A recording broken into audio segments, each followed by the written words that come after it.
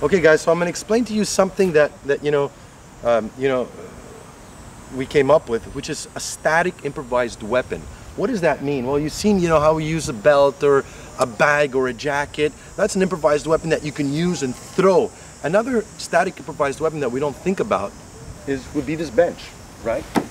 Right? If Pat, if I was here and I'm sitting down and I see Pat come up to me and I see his knife and suddenly he's talking to me, I'll get up right away. I'm gonna use this right here as a bench and get out, right? So the bench becomes a static improvised weapon. I can't use it, but I can definitely use it as a shield to move around, right? To use it for him to not be able to come in close. So as he was here, just continue talking. So if he's talking to me, I'm gonna be right here. I'll be talking, I'll be trying. If I see him move, I'll be here. If I could throw something at him, and I'll just run, okay? So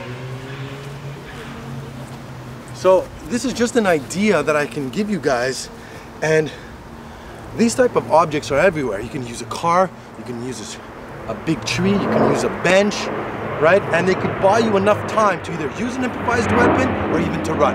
Stay safe.